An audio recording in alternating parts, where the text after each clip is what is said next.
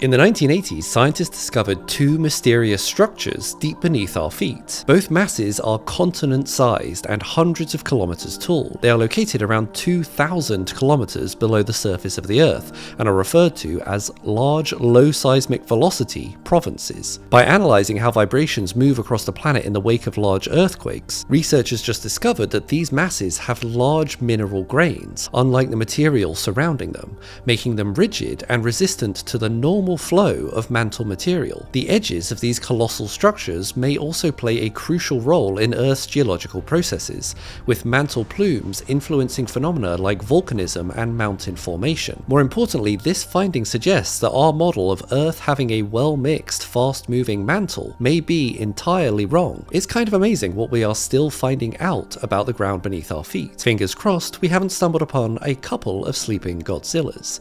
If you like science and tech breakthroughs, follow for more.